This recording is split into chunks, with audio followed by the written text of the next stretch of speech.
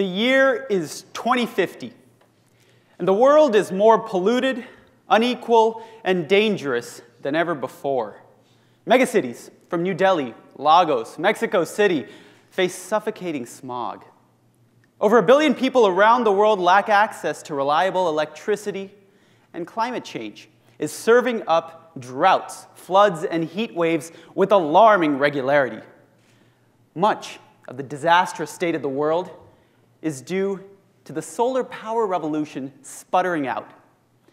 See, way back in 2020, solar power had already become the cheapest source of electricity on the planet.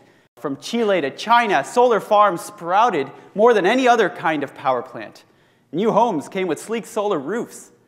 And in the developing world, standalone solar systems offered villagers their first taste of electricity. And yet, sometime in the 2030s, the once unstoppable momentum of solar power hit a screeching halt. Today, at the mid-century mark, fossil fuels exert a stranglehold on the global economy. Coal and natural gas are still burned to produce a majority of the world's electricity and run its factories. Oil runs most of the world's cars and trucks and nearly every single ship and plane, further polluting the air.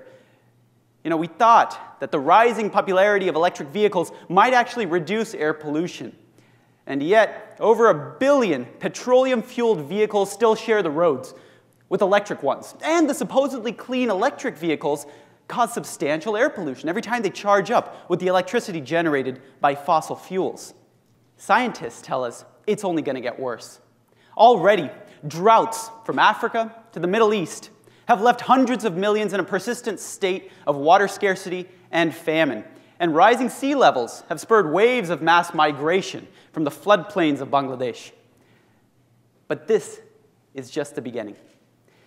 Before the end of the century, Miami and New Orleans will be underwater. New York will be the new Bahrain of heat waves. For climate change is speeding up. The white ice sheets at the globe's poles have largely melted, leaving behind darker ocean water that reflects less sunlight and heats the Earth's surface even faster. And vast stores of greenhouse gases, once trapped in the permafrost that since melted, are escaping into the atmosphere from Siberia and the bottom of the ocean. Like a runaway train, the changing climate can't be stopped. Not today, not for 10,000 years. This vision of 2050 is what the world is headed toward. And it's terrifying. But in my new book, Taming the Sun, I lay out a roadmap for a brighter future. Yes, I argue that solar power today is on track to sputter out. But with urgent investments in innovation from governments around the world, solar could actually break through the ceiling that it's currently headed for and achieve its sky-high potential. Because every hour, the sun beams down more energy than the world uses in an entire year. The problem is that it's really inconvenient to tap into this energy source. Look, sunlight varies widely depending on what time of day it is or what season it is. In some places, it scorches the terrain. In others, it hides behind the clouds. It's diffuse all over. It'll take human ingenuity to tame this troublesome energy source. Familiar silicon solar panels have recently made dramatic strides. They've fallen in cost, and they've advanced by increasing their investment. More investment went into solar last year than any other power source on the planet. So you might think, hey, if solar keeps falling in cost, widening its competitive advantage over fossil fuels, well, then surely its growth will continue unabated, right? Wrong. And to see why, let's look at California. See, California is a state where solar already meets most of the state's, or many of the state's power needs at lunchtime. Here's an example of a spring day last year, where in the middle of the day, around noon, when the sun was right overhead, solar was meeting most of that state's electricity needs. That sent the price of power in the bottom graph plunging below zero. The power markets were literally paying you to turn off your power plant. But then as the sun set, wiping out solar output, the price spiked, reflecting the high value of power at dinner time, not lunchtime. Well, the next solar panel is only going to give you lunchtime power, reflecting the dwindling value of solar. The more of it you have, the less valuable it becomes. And the swiftly eroding value of solar could well undercut the gently declining cost, halting its momentum and reducing its economics to none. What are we going to do about this? Well, unfortunately, it looks like solar's rise could stall on current course and speed. Around the world, countries are failing to proactively invest in the power grids needed to accommodate the rising share of intermittent solar power. India, for example, is struggling to connect its sun-drenched deserts with its energy-hungry cities. In Europe, we've already seen solar begin to saturate as some of the early adopters rolled back their public incentives. Around the world, if we see a slowdown, solar could fail to follow an exponential hockey stick, instead following a logistic S-curve and hitting a ceiling. We've seen this movie before. Once upon a time, nuclear energy was the great hope for clean, abundant energy for all. And then, nuclear, after a building boom for 2 decades, peaked and never came back. Solar power today, at 2% of global electricity, is right where nuclear was in the 1970s. It could have a decade or even 2 of growth, and then it too could hit a ceiling, unless we act now. That's why I argue it'll take 3 kinds of innovation for solar to avoid hitting that ceiling. The first kind of innovation, financial innovation, is one that I'm relatively optimistic about, even if governments do not make many investments right now.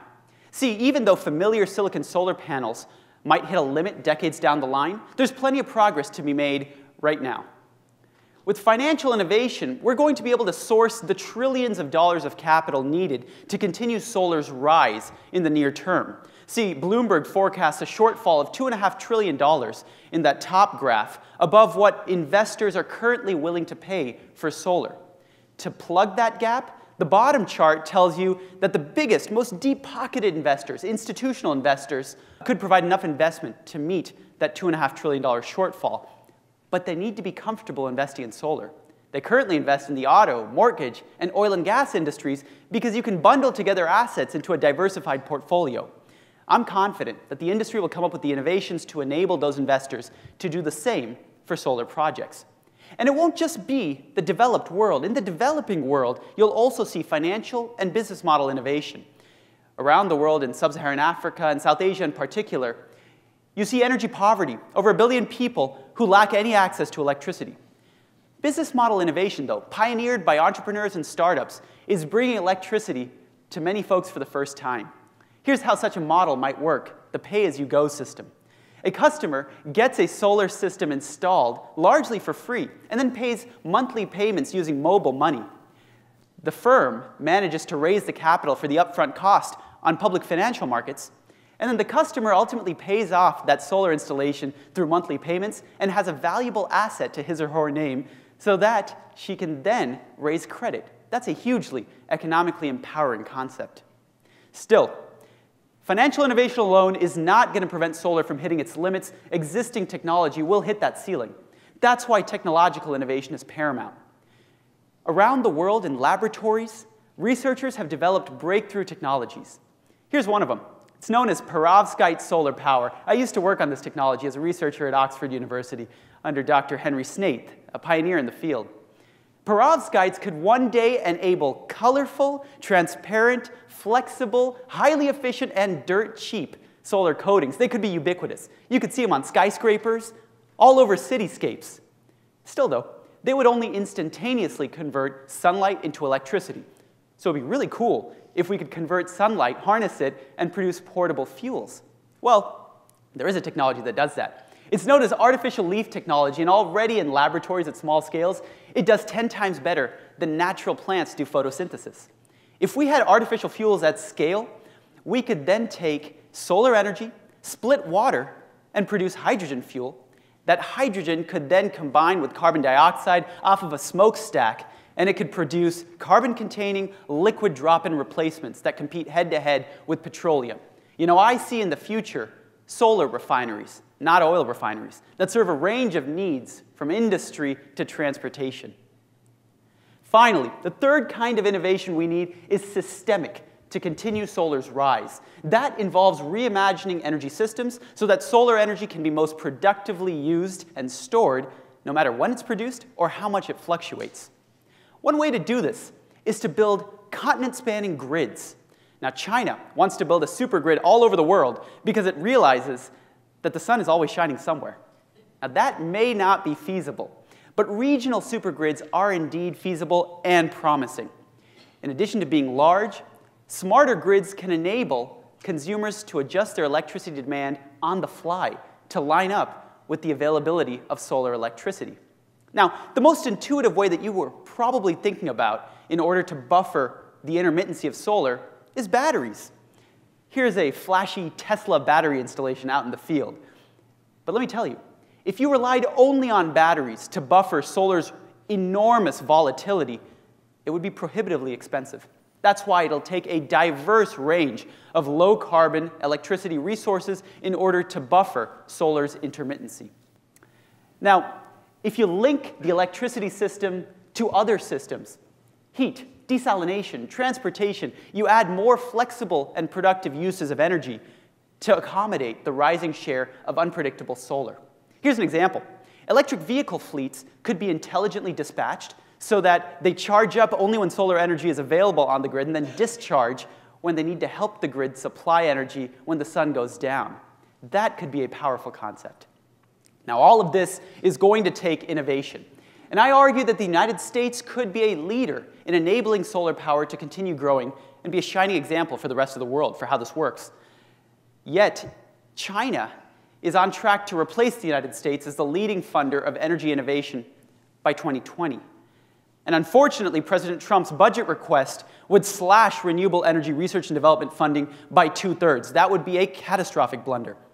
On the contrary, I urge the United States to increase its funding for technological innovation and also to fund systemic innovation, upgrading its infrastructure, reforming its energy markets, so that we can, in fact, serve as that shining example.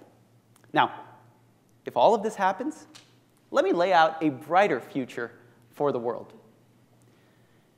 The year is 2050.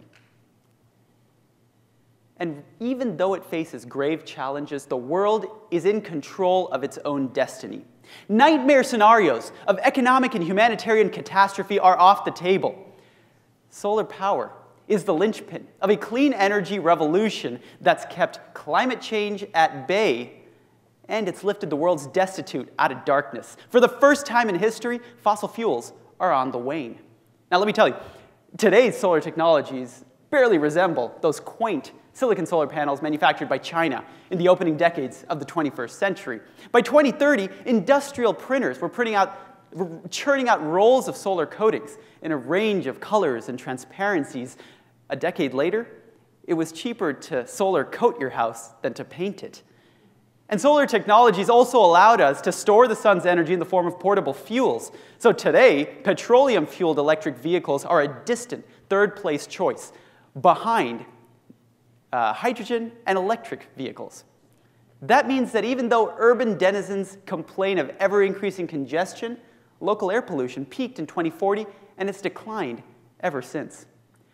This panoply of fascinating solar technologies is the result of far-sighted technology bets made by the United States over 3 decades ago.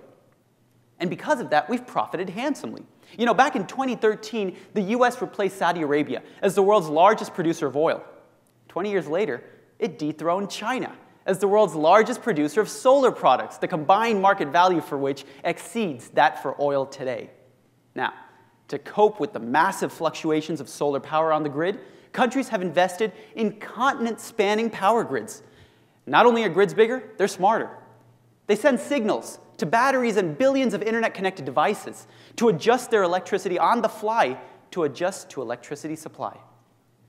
Few would dispute that solar energy is one of the most important advances of the 21st century, maybe even the most important. For it may not have ensured victory against global challenges such as climate change, but taming the sun sure did give the world a fighting chance. Thanks so much.